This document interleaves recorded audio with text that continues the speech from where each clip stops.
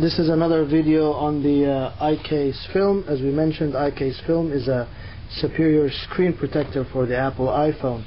This iPhone I have here is the same iPhone we used in the previous videos, and it uses actually the same screen we've used. We haven't changed it. As you see, it's still very smooth, and there's no scratches or anything. I actually use this phone on a daily basis.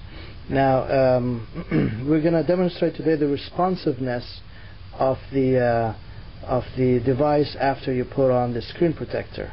So we can go here, turn the iPhone on, and we can unlock it, and we can, let's say, go to the web browser, and here we got one of Apple's pages.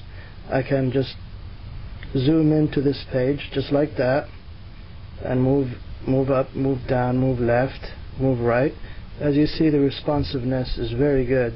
It does not alter it in any way or form. And I can pinch in and zoom out, double click, or even turn it around. Again, zoom in. The one thing you'll realize about this screen protector is it feels almost identical to Apple's original screen. So you'll hardly be able to tell that there's actually a screen protector on this.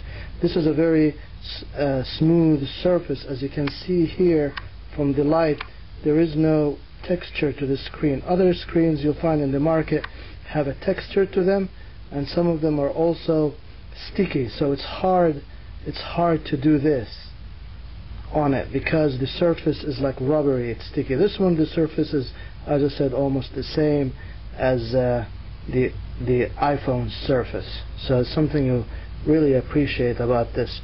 Okay, so this is and this screen protector is very difficult to remove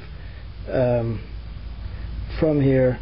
The only way you can remove it is if you get some, as we said before, some Scotch tape, and just to the corner here, and just peel it off, and you can see it peels off.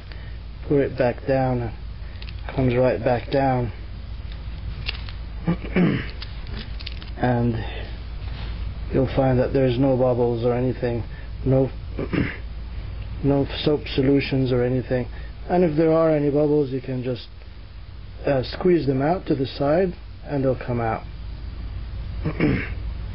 Okay, so this is the iQase film, a superior screen protector for the Apple iPhone.